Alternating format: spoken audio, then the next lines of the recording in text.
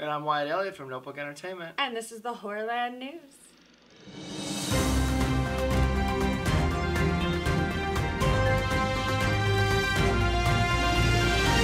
Alright, so we're back. New year. Kind of new us. Not really. Yeah.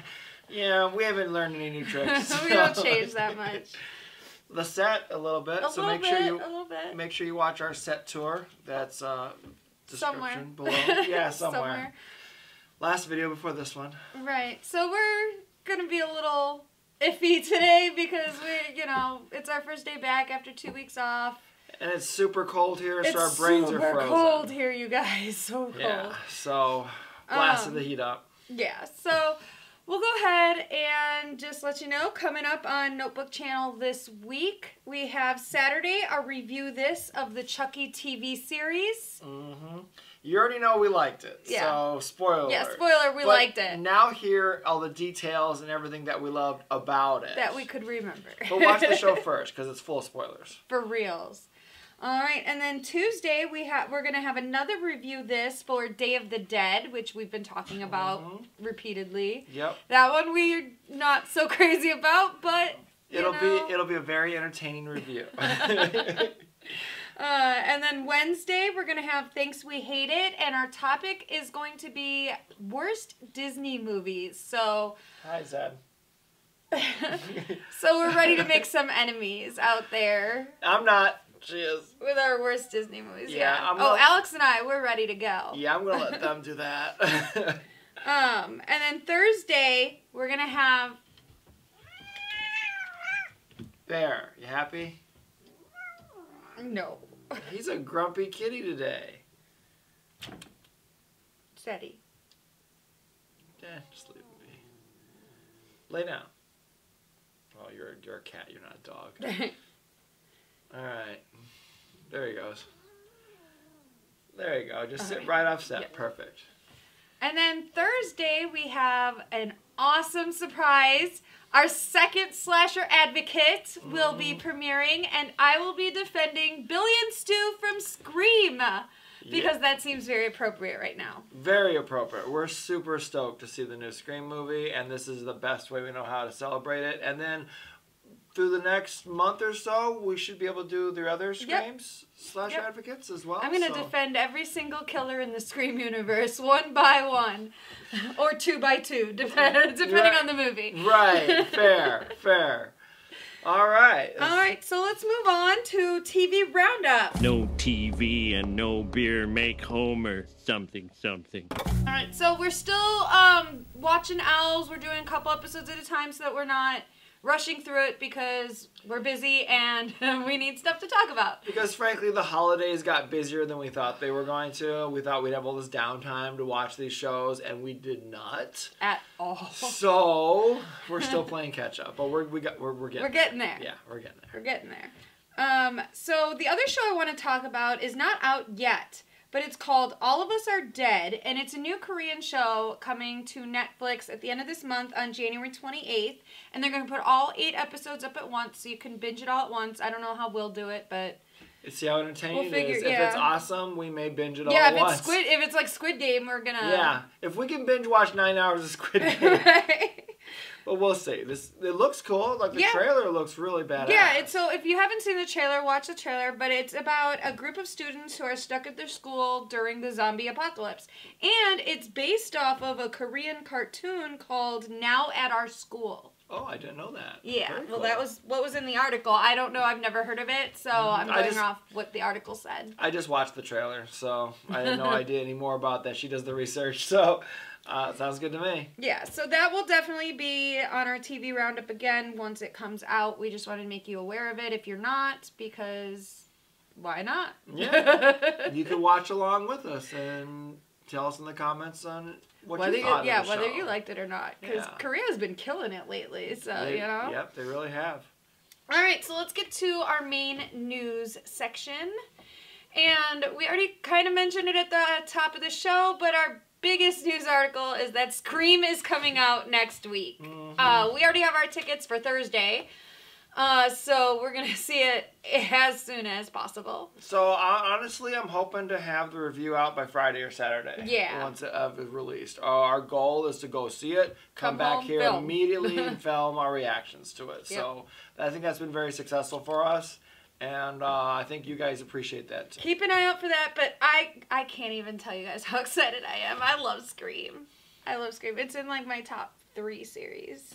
Yeah, so if you guys have been watching the show, then you know what the slasher advocate's going to be after Scream, but we'll let you be surprised in case you forgot.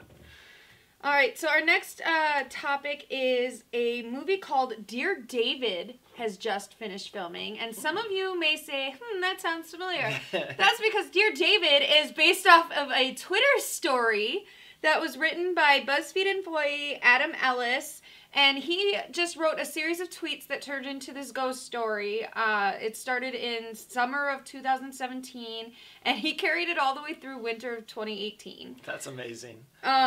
He wrote about a dead ghost child that wanted to kill him.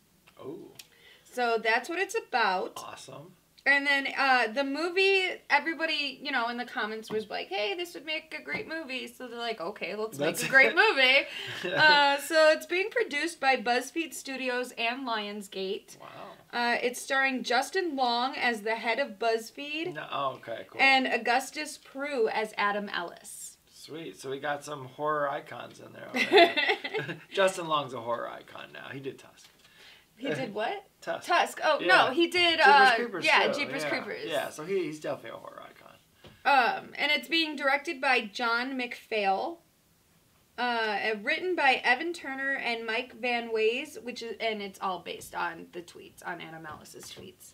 So that's awesome. kind of cool because it is, they kind of, cat crossing, they've kind of labeled this Dear David tweet story as the first Twitter urban legend. So I'm excited to see if this works out and how many people are going to start telling ghost stories on Twitter, because I will read all of those threads, you guys. I was going to say, we're going to start one if it's successful enough on Twitter, so, because we got some ghost stories we could tell. So Yeah, that would true be fun. ones. Well, some are, yeah, for you, for sure.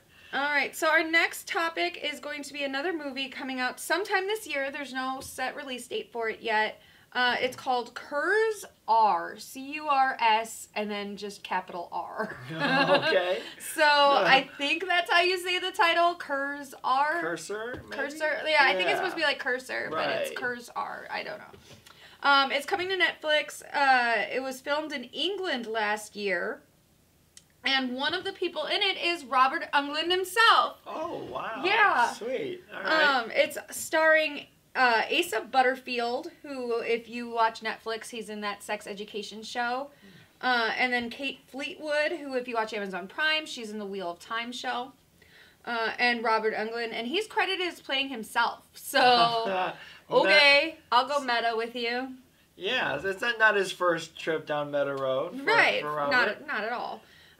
It's written by Simon Allen, directed by Toby Meekins, and this will be his directorial debut. So he hasn't done anything yet, so we'll see. But I guess Netflix acquired this movie in like a $1 million deal or something last year.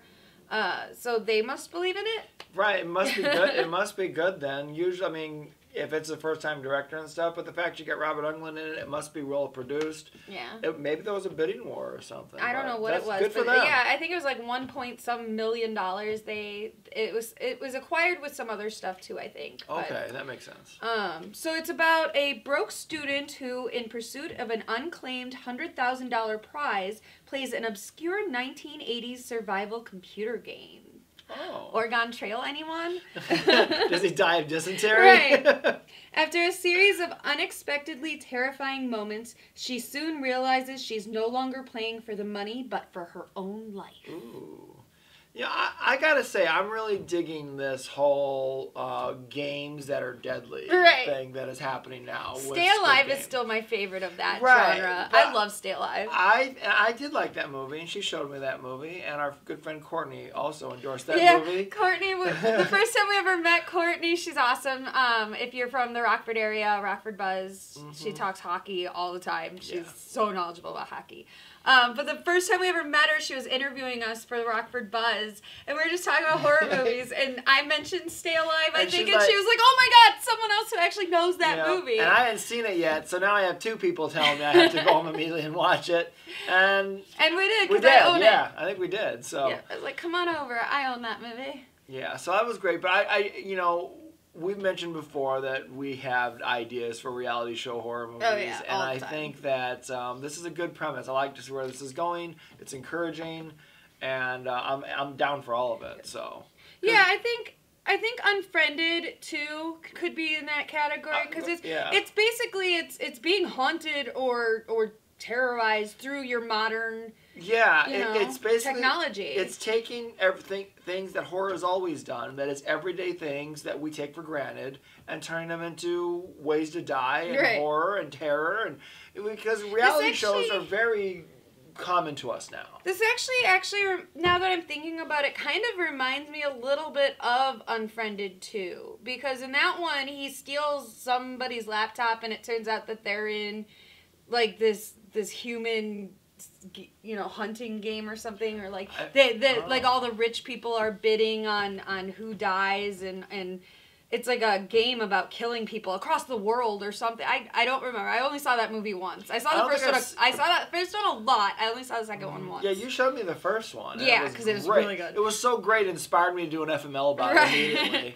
But the second one. But the second one is that, and he realizes, oh shit, they're coming to get me, and they're targeting his girlfriend, and so what started online is now in real life, and so that's what this is reminding me of. That's awesome. But one thing I always say is that, you know, there is no bad ideas or even copying other ideas. It's execution. So you can have an idea that's similar to what's already out there. It's how you execute it and make it your own and different. Yep. So I'm interested in this. We'll definitely have to check it out for sure. Check it out. Check it out. Check it out. All right, and next week we're planning on going to see, something we've been planning to do for a while now, but we're going to go see Nightmare Alley. Nightmare Alley. So we'll have a review of that as well sometime. I don't know. Yeah, we're dying to see it. We really hope it's still playing in theaters because, again, we just got so swamped down with... Right, and then it got really cold, you guys. Yeah, super cold. So if you guys are where it's cold, stay warm. Yes. Because it is... I had to take blankets over my windows. It got cold. It is awful. So,